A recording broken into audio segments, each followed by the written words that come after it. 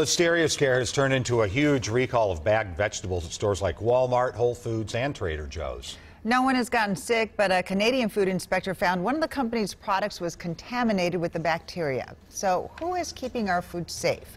Good question. Heather Brown breaks down how recalls work.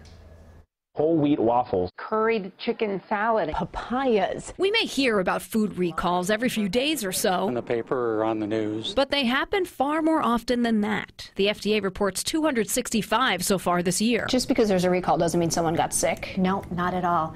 Recalls happen when there's a chance that someone could get sick. Sarah Brew is a partner at Fakery Baker Daniels. She specializes in food law. Most of the time, consumers don't hear about them unless there is a foodborne illness outbreak, there are illnesses associated with them, or if it's a really well-known brand. The majority of recalls come from the food company, whether it's the manufacturer, distributor, or the store.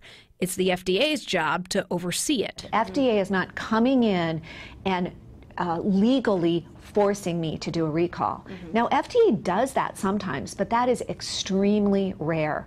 Almost all recalls out there are voluntary recalls. Even though the people lose money, they come out in the long run saving money and saving people's lives. Most food producers and most restaurants want to do the right thing. And if they learn that there's a risk, they're going to do a recall. The most common reason, allergens. A food has milk or eggs or nuts that wasn't on the label. It could also be listeria, Salmonella, E. coli recall. What do the grocery stores do with it? Do they just throw it out?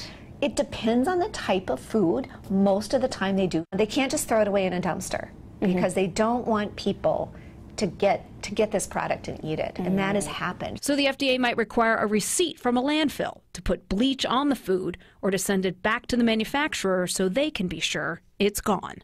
Heather Brown, WCCO 4 News. You can see the full list of recalled vegetable products at WCCO.com/links.